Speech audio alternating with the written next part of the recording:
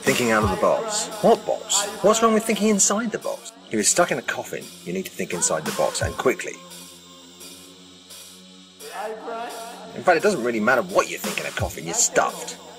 Unless you're in a film, in which case you can do anything you like. Like ordering the worms to dig you out. Worms, assemble! Crazy, yes? No, this is thinking outside the box. In the real world, there are many obstacles. They block you in like walls. You must unlearn what you have learned. Absolutely right, Yoda. Loving your work with Vodafone, by the way, sellout.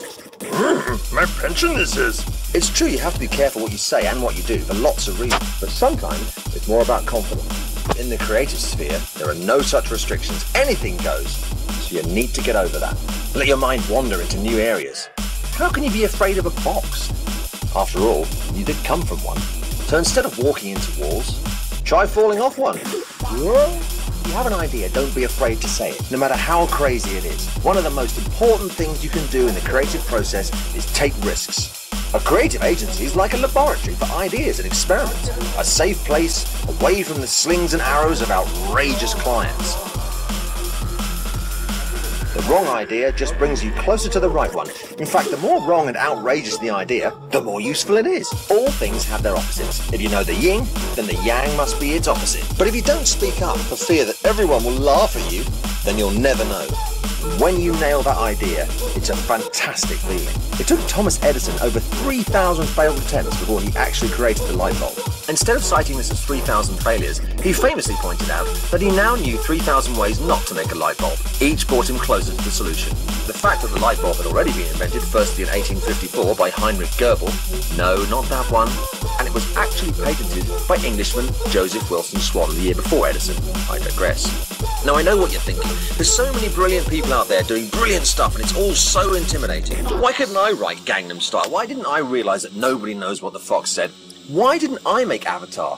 Why can't I write a free app that makes infographics? Yes, they're all brilliant people and brilliant technology, but they should inspire, not intimidate. Someone has to do the creating, so it might as well be you. Be original. It's the only thing you can do that nobody else can. And while you're trying to figure out whether or not this statement is profound or completely incorrect, we'll move on. Clients want to stand out. They want something new. Your clever idea will make them look clever. To do this, your work must be engaging. No, not that. A piece of content must hold people's attention and be memorable. It must deliver the message, but it must also stand up as a piece of work on its own. You're trying to induce an emotional response. Laughter, fear, realization, surprise. Think of it like a joke. A joke works by misdirection, and the resulting surprise, laughter, is both rewarding and memorable. It also gives kudos to the teller. Humor is a great tool. Funny costs money, right? But it's not just about what you say, it's about timing, visuals, tie-ins, parody, and displaying a deep knowledge of your subject. If you want your content to stand out, you've got to blow people's minds.